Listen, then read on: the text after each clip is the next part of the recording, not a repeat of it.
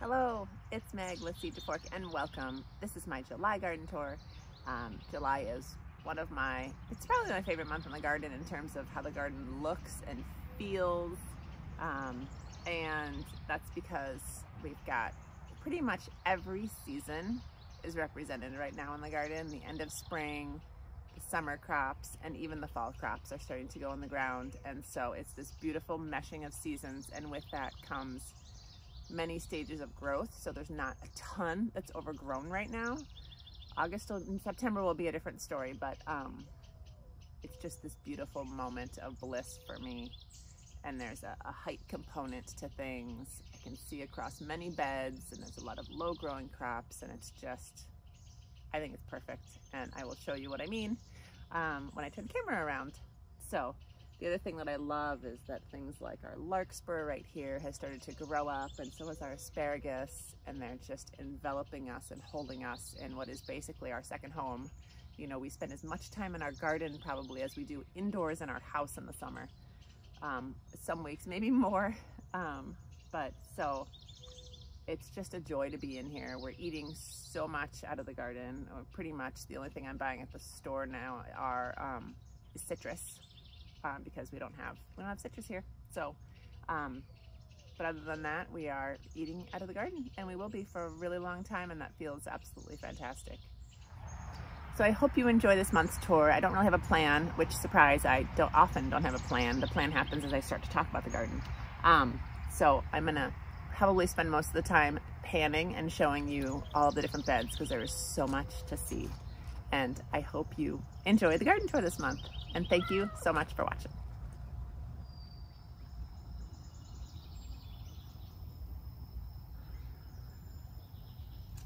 So hopefully you can see just how full the garden feels.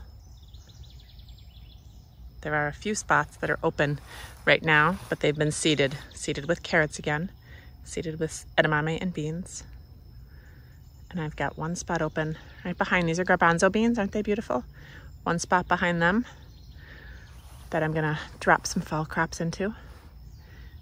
As soon as all these peas go out, I've got starts for there too.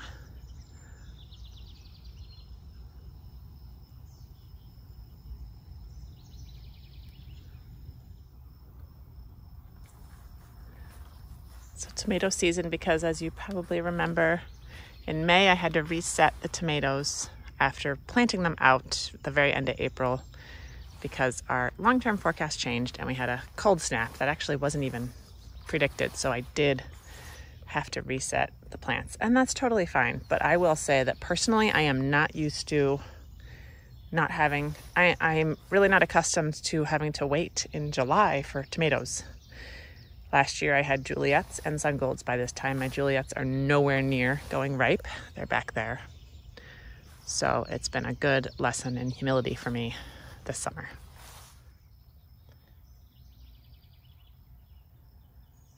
I really love blocks of onions. It's one of my favorite things to design strategically in the garden so that I can get views across the onions onto other beds. I just think they're so beautiful and tidy. That's also what I mean about how the garden looks just so tidy right now. Because the vining crops have not taken over the garden yet.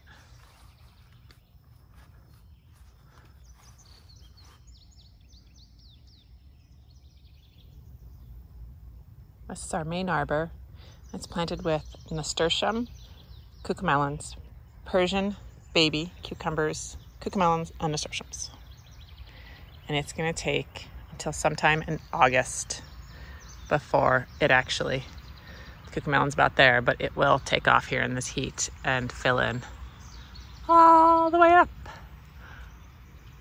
It'll be great. So this is the bottom of the strawberry patch. Still massive and sprawling, and you can see all the matted down spots are sort of where we had to step to harvest. This is a second succession of brassicas. It was a smaller succession. In the past, we've had way too many cabbages, and this year we have maybe enough. So I'm still fine-tuning that, but look at this broccoli. This is a Bell Star variety. It holds up really well in the heat. We also have some Napa cabbage that's going to be harvested and made into kimchi this weekend. So I've got a honeydew and 3 different cantaloupe type melons here. I do see some fruit set. This is a cover crop. It's buckwheat. And I will put my fall brassicas here very soon. I just cut this down right below the root, right below the surface, and I leave the roots intact. Got lots of potatoes here. We're growing 4 kinds of potatoes this year. We're starting to get cucumbers. Those are pickling cucumbers right there.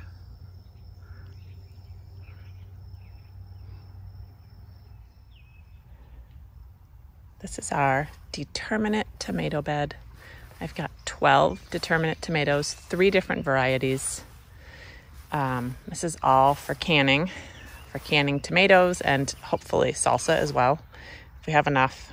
We eat a lot of tomato-based dishes, especially in winter.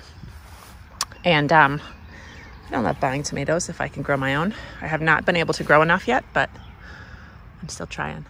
The blueberries are starting to produce. They're starting to produce more. They're starting to ripen. We've got 11 blueberries total inside this garden. 9 of them are here. They take at least 5 years to come into full production. These plants are going on their 4th year. So they're getting there, but they're not quite as productive as they could be. I think each blueberry plant can produce up to 10 pounds of blueberries, and we have 11 blueberry plants. So that's gonna be a lot of blueberries. So this is a bed I added several years ago when I sort of decided that we didn't need all this lawn back here. I actually added this strawberry bed too. This used to be all mowed around this apple tree. There was another tree right here that had passed, didn't survive. So we've been slowly adding more garden, and I think we'll keep this open area right here, which is a nice little transition between orchards. This used to be a flower bed, and I put the garlic here this year just to try it here. And I will transition this to a fall garden in the end of July. I'm thinking kale or something like that. This is our cornmeal corn. It's a new variety I've not grown. It's called North Dine, and I'm looking forward to it. We'll see how it goes. I've got some zinnia in front. My favorite, Benary's Giant. They are gorgeous, so gorgeous.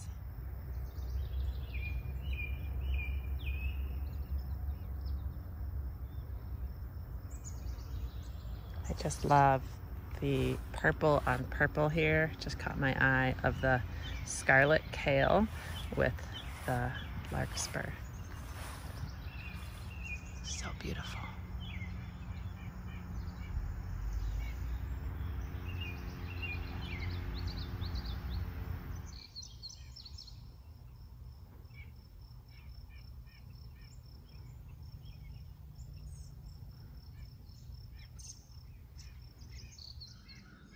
All right, so I wanted to show you guys the first of many fall starts. I've got some fennel, I've got basil, I've got a couple kinds of heat-tolerant lettuce. This is actually gonna get put into the ground right now. It's about 7 o'clock in the morning. I've got kale and beets. Mixed in here is cauliflower, cabbage, a little bit of broccoli, and I think that's it. Oh, and then more dill. Looks kind of floppy, but it'll be fine. And then very slow to establish celery.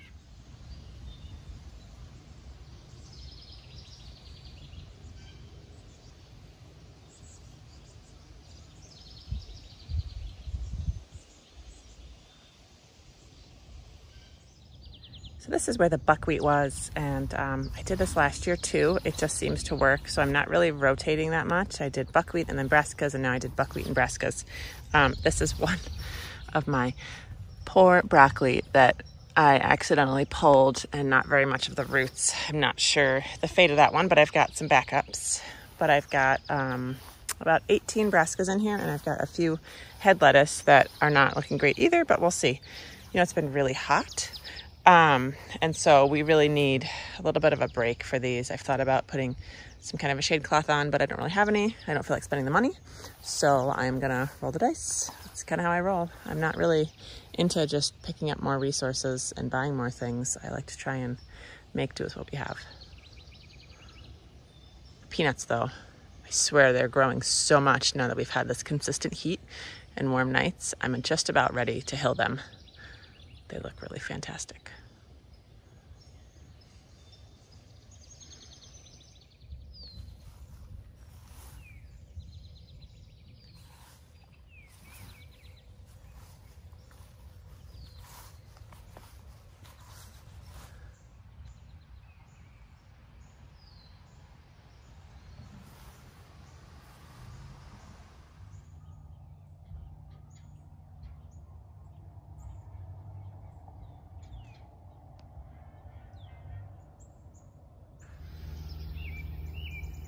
Just wanted to show you, this is one of our pollinator gardens. Just outside the garden, there's the north orchard.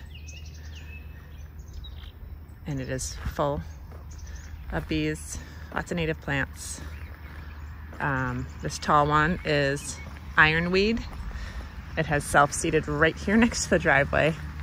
I might transplant that one at some point. And this is elderberry. It smells fantastic, and it has turned into a massive hedge in 4 years. I started with 4 bare root, 18-inch bare root plants. It's a little weedy, but I love it.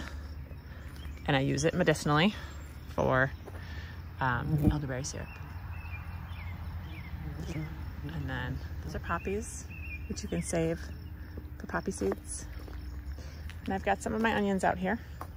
I made this bed to plant garlic several years ago, and then onions have been here. Last year it was just all flowers, so I kind of changed it up here. But yeah, and our rhubarb's right here too.